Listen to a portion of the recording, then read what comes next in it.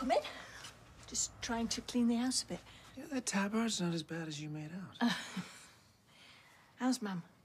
I've not been to see her yet, but the hospital said she had a good night. Good. Yes, I'm sorry she kicked off like that. Not your fault she uses me as a punch bag? Well, I still feel guilty. I know how much you do for her, despite what I said yesterday. Thank you. I just don't know how to show her that I'm not the enemy. Well, let me deal with that.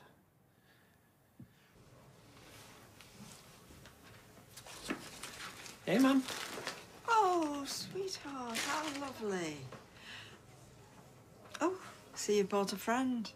Is that really what you want to say? No, I'd say much worse, but I don't want to offend the lovely nurses with my terrible language. I shouldn't have come. Oh, finally. You get something right. Enough. Mom, I love you, but I didn't fly all the way to Weatherfield to referee a boxing match. Now, either you find a way through this, or I'm going straight back to the airport. No, you've only just arrived. I don't care. Well, you spent a fortune on plane tickets for nothing. Come on. Money doesn't matter. The family does. Look, I've got some business to take care of, but when I get back here, I want things patched up. Okay?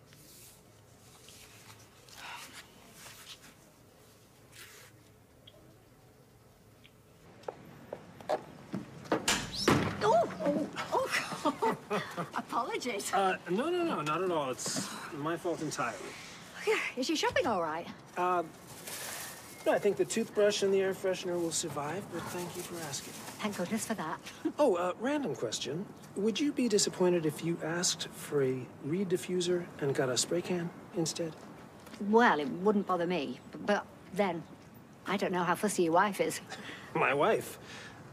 My wife is no longer my wife, put it that way. Oh, sorry. No, I'm not. No, this is for my mom. She's not too keen on the smell of hospitals, which is tricky if you're actually in one.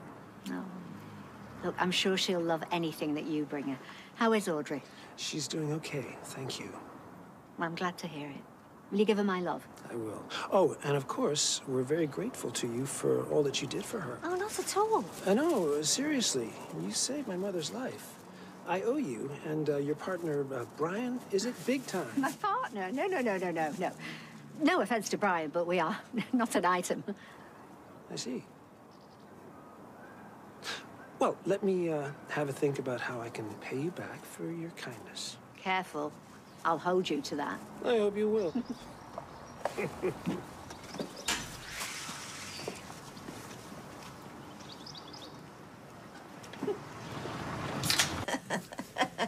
What's this then? Oh, hi, sweetheart.